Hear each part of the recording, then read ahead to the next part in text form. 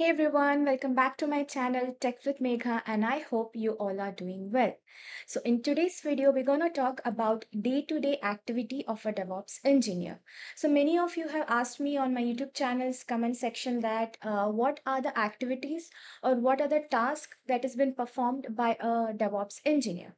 So with my experience and what are the tasks that I perform in my day-to-day life, being in a DevOps role, so I would be sharing those details with you, and I hope that those things or the things that I share with you will clear your doubt. So stay tuned till the end of the video and let's begin it. So the first thing that I do when I start my work is I check my calendar to see if there are any calls being scheduled. So let me tell you what type of calls we need to attend. So you would have a stand-up call. So this stand-up call will be about 10 to 15 minutes of duration. This is a call where you will be giving the details about how much progress you have made on the task that you're working. And also, if you are having any issues or if you are stuck with a blocker, you would share those details with your team and try to solve it. So this call is of around 10 to 15 minutes of duration, and it is a daily stand-up call.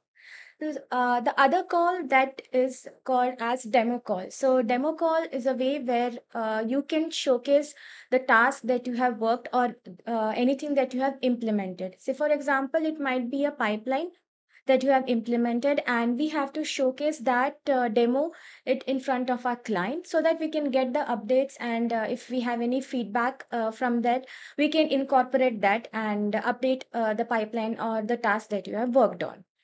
And the other call is like your developers will come up to you, and if they are facing any issues, so these calls may be of around 2 minutes or 5 minutes of duration. Like, you need to have a one-on-one call with them just to understand what is the issue or what is missing in that. So these are the type of calls that we have to go through. So now my real work starts. So what I do is I check the critical environments.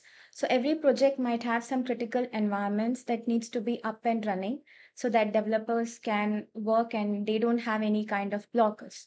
So I check those environments to see if there are any space issue or any kind of memory issue. So I check it through the Grafana dashboard, and then I try to log in into the critical environment. So we do have some critical clusters, so there I log in, I check the pods, check the status of the pod if it is showing running successfully, and try to see if any pod is stuck with any crash loop backoff error or image pull backoff error, any kind of errors. So just to see that the critical environments are up and running so that developers won't face any issue and they do not get blocked. Solving developers issue. So developers will reach out to you whenever they are stuck or they have any kind of blockers, and if they are facing any DevOps related issue. So what are the types of issues that you might encounter? So the first thing is like Kubernetes issue. They will reach out to you if their pod is stuck in some pending state, or your pod is having crash loop backoff error, image pull backoff error. So you, being a DevOps engineer, have to fix the pod and bring it back up in the running state. So how do I do it? So I try to check the logs of the pod, then I try to describe the pod to see what is the error or what are the logs, why it is actually failing. Sometimes the issues might be like the image that they are using is not correct. The image name might not be correct, and we need to update it, go back into the YAML file, update the correct image name so that you can run the pipeline again and your pod will be up and running. Sometimes the image that they have mentioned is not at all present in the Docker Hub. So in such case, it won't able to pull that particular image and your pod will be having issues.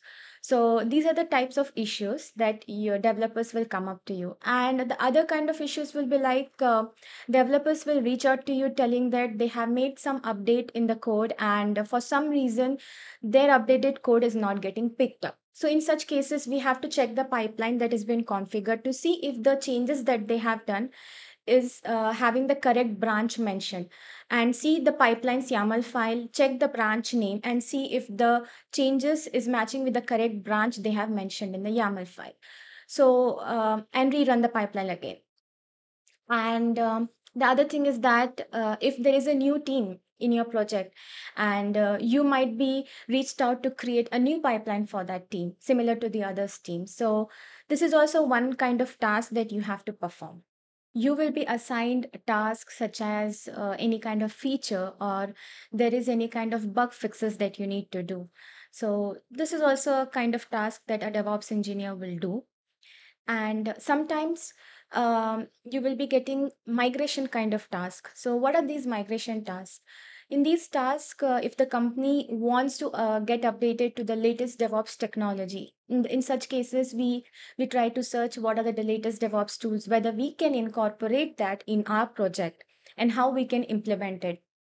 You being the DevOps engineer would require to do a small kind of POC where you can understand the features of it, whether it will be suitable for your project or not. So that is a way that you have to do.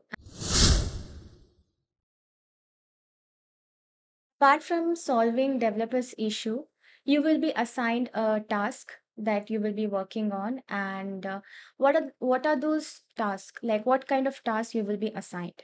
And those tasks will be like creating some pipelines.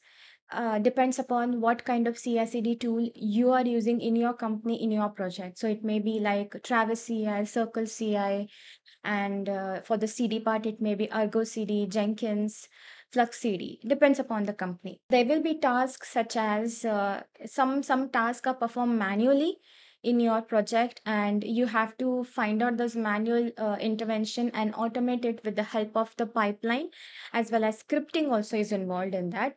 So this is where your scripting knowledge will actually help. And the concepts that you studied, right, during your DevOps journey, or when you actually started learning concepts like version control, containerization, orchestration, all these kind of concepts will come to play in these kind of situations.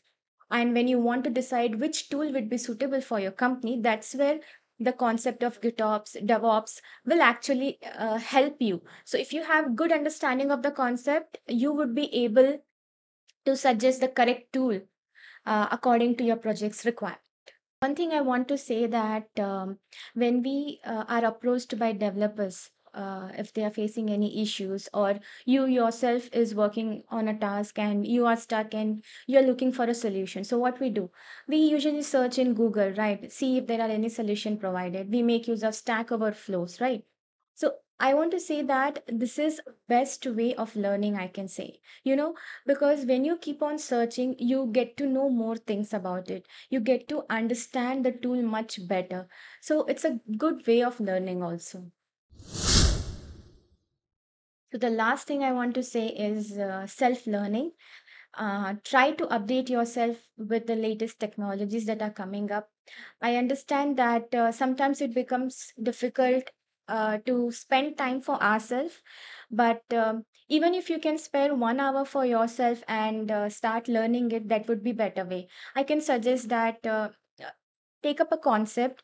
Say, for example, you take up a concept as GitOps, and we don't know what GitOps is all about. Learn about it, read about it.